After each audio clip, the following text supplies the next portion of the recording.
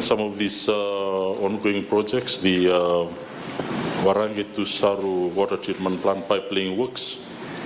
Warange Dam and Saru Water Treatment Plant were first established in 1959, and the infrastructure, particularly the raw water trunk mains, has aged significantly.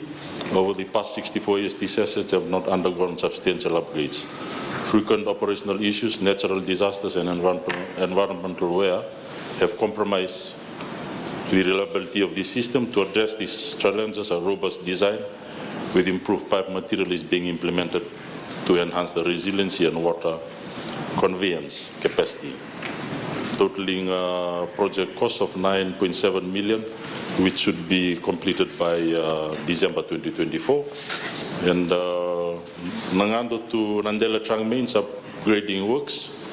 The Nadi-Lautoka water system faces a supply-demand gap of 5.4 megaliters per day, or 5.4 million liters per day, due to outdated infrastructure and insufficient treatment and conveyance capacity.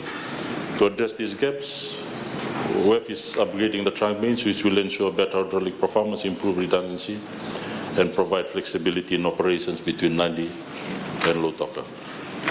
Project cost 8.3 million, duration 44 weeks, completion date approximately estimated to be December 2024. And of course, I'd mentioned prior the upgrading of the Nagado Water Treatment Plant capacity. The Nagado Water Treatment Plant was originally commissioned in 1982 with a capacity of 45 MLD and has been incrementally upgraded to current capacity of 90 MLD. However, the plant now faces operational challenges, frequently processing raw water exceeding its design capacity due to increased demand. In addition, fluctuating raw water quality from the Vaturu Dam has exacerbated production limitation and water quality compliance issue. To progressively address this, Water Authority is installing an additional 20 MLD package treatment plant to increase the treatment capacity, costing 14.6 million, and completion date first quarter of 2025. Unfortunately, setbacks have been experienced due to break-ins and thefts of key essential components, and I'm requesting to the public to please respect our assets in terms of our public assets supplying basic necessities such as water and even roads and other infrastructure. In addition to those, the planned upgrading of the wastewater pump station and rising main from Denarau Island to Navakai Water Treatment Plant. Again, I had already mentioned that the current plant was established in the 1970s for the capacity for 1 or 2 hotels, and not the number of hotels which are there now and planned. So we need to expand it to accommodate the growing demand from further developments. And the pump stations are now operating at maximum capacity,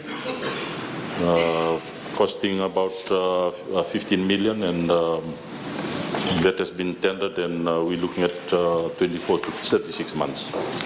In addition, the upgrading of the existing Navakai wastewater treatment plant, this has been there for quite some time, and work needs to be done in terms of that to relieve the load and cater for additional wastewater connections, which envisages up to 2040. For the Denarau plant, collaboration has been established with Denarau Corporation Limited and the Ministry of Tourism in terms of design and input, and also the load. So we're looking forward to that project, ensuring the future sustainability of water and wastewater services on Denarau, a major contributor to Fiji's GDP through the tourism industry. So these projects represent major commitments from the coalition government, and of course acknowledging the building on the work of the last government, which is of course to be commended.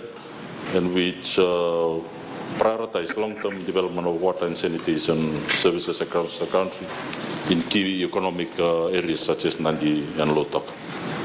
And again, that is the developments which we look forward to cater not only for the current challenges but also the future demands as we move forward in the Nadi-Lautoka areas. Vinaka.